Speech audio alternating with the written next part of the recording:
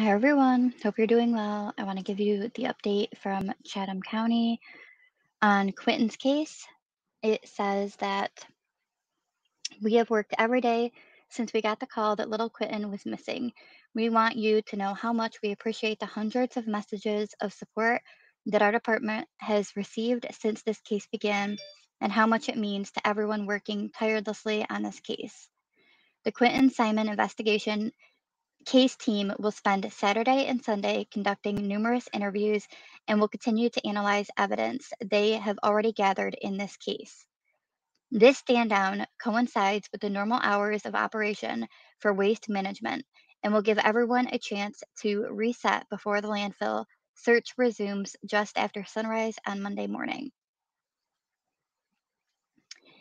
It is also dangerous, and searchers are exposed to numerous and very real health and safety hazards every minute that they are working. To help maintain the health of the search team, they will be standing down for 2 days after their landfill shift ends late this afternoon. And I'll show you the photos in a second. The CCPD and FBI landfill search teams looking for Quinton Simon have sorted through literally tons of garbage over the last 4 days. This is a grueling part of our investigation that can only be performed by a team of specially trained law enforcement searchers. And these are the photos. And I just hope that you all understand that this is necessary. Don't be mad at law enforcement about this. This has to be done. Please understand what they're saying, that they need to take this weekend off. This is not an easy job, what they are out there doing.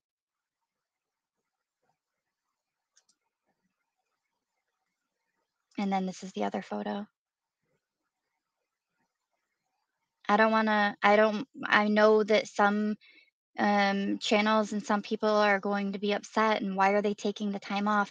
The only ones that are taking off are these individuals right here that are literally standing out here in the trash and have been working, when you include today, for 5 days straight from sunup until probably close to sundown, digging through trash.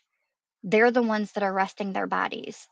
But when it comes to the rest of law enforcement, when it comes to the actual case of Quinton, they're still working the case. They're still analyzing all of the evidence. So please, please, please remain patient. That is what we have to do right now. It's going to be okay. We need to be able to get a conviction and we need it to land and stick. We do not want to lose this conviction. That is the last thing. If anybody truly wants justice for Quinton, we can't be acting like fools. But that's the update for today, everybody. That's our update. That comes from FBI and Chatham County for today.